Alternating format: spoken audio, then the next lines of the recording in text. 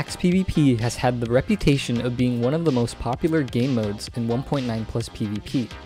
With a game mode this popular, it's no question that some players would do whatever it takes to be the best at it. The fight to become the best has led to the emergences of some of the most dominant players in this category, and this is the history of the top players of Axe PvP.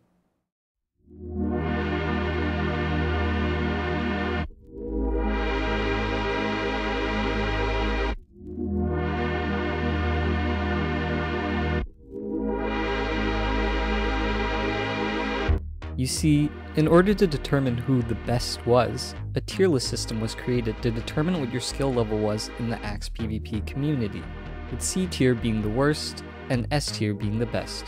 Over the course of time, the system would change, using numbers instead of letters, but they all had the same basic idea. With that out the way, let's now talk about the era of the top 3.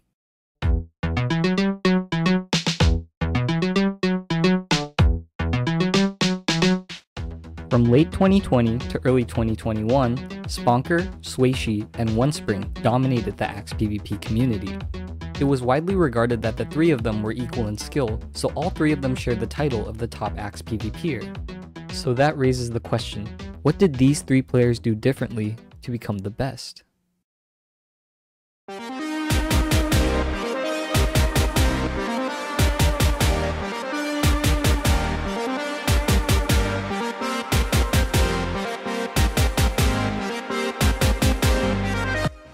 Sponker was a ruthless opponent. His flashy playstyle consisted of a lot of flicking and styling on his opponents. Despite this, it was clear that he dominated this game mode. If you were far, he would bow you down. If you were close, he would shred you with his sword. If you tried to attack him, you could only hope that he doesn't do this. One very distinctive aspect of his playstyle, apart from his flicking, was his usage of the bow. Rather than to inflict damage, Sponker's main use of the bow was to deal knockback to his opponents, preventing them from getting any hits on him. Because of his aggressive playstyle, he developed more efficient ways to disable the shield, implementing strafes in his shield disables to avoid getting hit. Overall, it was undeniable that Sponker was a top player, and his name will go down in history as one of the founding fathers of Axe PvP.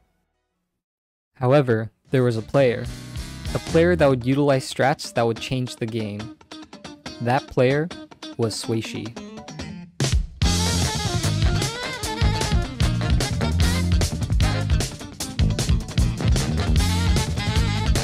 Oh, he was stupid, 10! I fucking know! Swayshi was a pioneer. Back when Axe PvP was still in its primitive stages, he made it clear that attacking from behind was possible. He would go on to popularize the backstab, a strat where you jump around your opponent's shield and crit them from behind. His playstyle consisted of a lot of looping around his opponents. He had this iconic move, now called the Swayshi, which instead of critting his opponents from behind like a backstab, he would simply just run around them and sprint hit them, which made them super fast and nearly impossible to counter.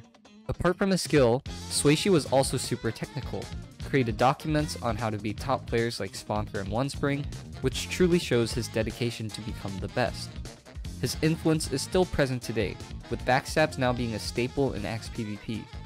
It was clear at the time that Swayshi was a top player, and now his legacy will reign as one of the greatest in this game mode. Last but not least, we have an Axe PvP icon, who played a large role in popularizing Axe PvP. His name was none other than OneSpring.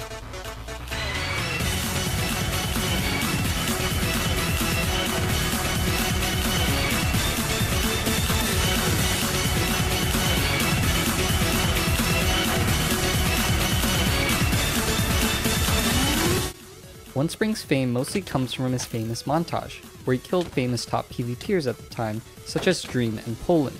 In fact, killing YouTubers was basically his specialty. As a top Axe PvPer, he was very dynamic. His playstyle varied. Sometimes he would wait for you to do the first move, but most of the time he would make the first move. In most shield encounters, he would do either one of two things, disable the shield or perform a backstab. His game with all the YouTubers inspired many to start grinding Axe just so they can get good enough to kill a YouTuber for clout. His reputation as an inspiration to many will continue to live on through the players who started playing Axe because of him. So where are they now? Well, Sponker sort of retired, focusing more on content creation. Swayshi decided Rocket League was more fun. He's pretty cracked at it too. And Spring started playing games other than Minecraft. He just sort of stopped. Regardless of where they are now, these three individuals played a crucial role in the development of strats used today, and overall, they just made the community more competitive and fun. And this was the era of the top 3.